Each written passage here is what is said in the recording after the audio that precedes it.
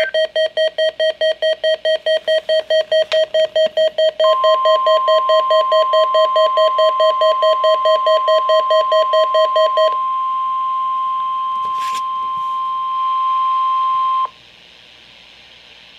is the National Weather Service office at Brookhaven National Laboratory in Upton, New York. The preceding signal was a test of the No All Hazards Radio Public Warning System on station Quo 35 from New York City.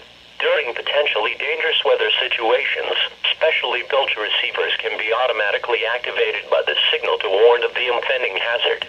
Tests of this signal and receiver performance are normally conducted by the National Weather Service at 11 a.m. each Wednesday.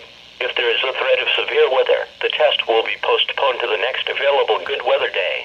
Reception of this broadcast, and especially the warning alarm, will vary at any given location. This variability, normally more noticeable at greater distances from the transmitter, can sometimes occur, even though you are using a good quality receiver in good working order.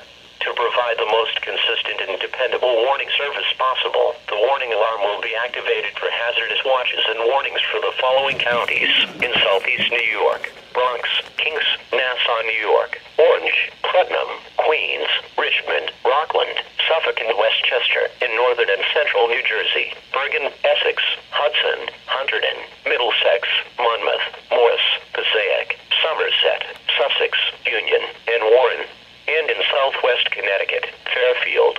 Once again, this was only a test.